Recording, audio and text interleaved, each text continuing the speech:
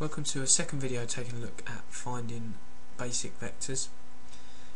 Here we've been asked to find the vectors y, z, x, p and so on.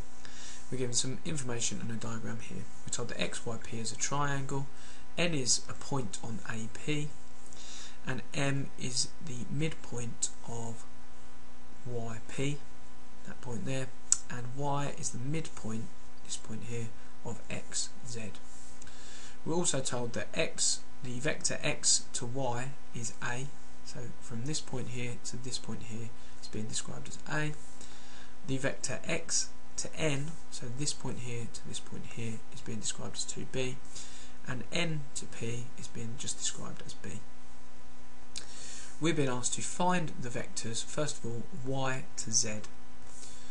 So y to z, now this is a fairly tough one because we haven't got any description here. However, what we have been told is this important bit of information here, which is that y is the midpoint of x to z.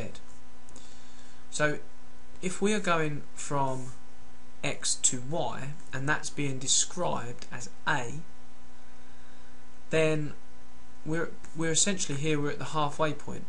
So we're told that this direction going in from x to y, going in that direction is a, and that distance is being described as a as well. So to get from y to z, that is also going to be a. Let's take a look at the next one, the vector x to p. So from this point here, use yellow, x to p, we need to figure out what that vector is equal to. So here I'm going 2b to n, then I'm going another b to get to p. So what I could say is that I've got 2b plus another b. So what I could say is that the vector x to p is 3b. Let's take a look at the next one. P to x.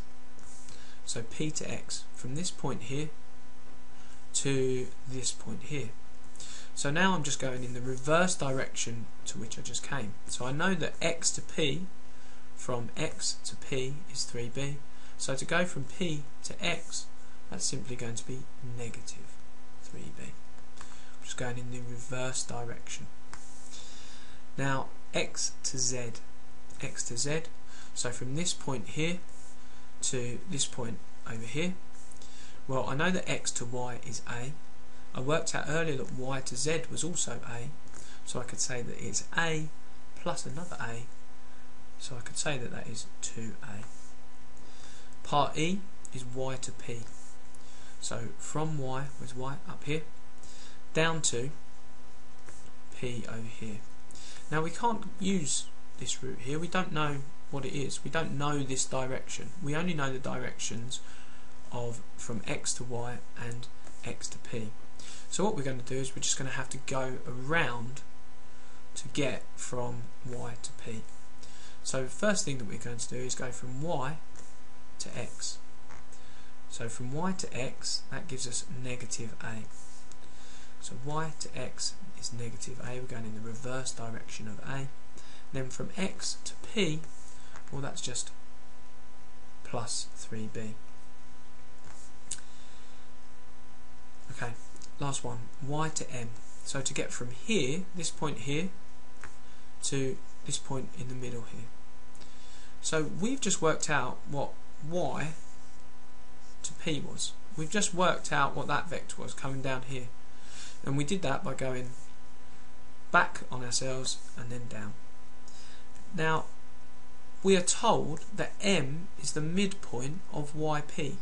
M is the midpoint of yp. So that means that it's simply just going to be half of the vector yp. So to go from y to m, that's just going to be half of yp. So it's simply going to be, our answer here is going to be negative half a plus half of 3b. So we could say that plus it's 1.5b. And so to go from y to m is going to be negative half a plus 1.5b.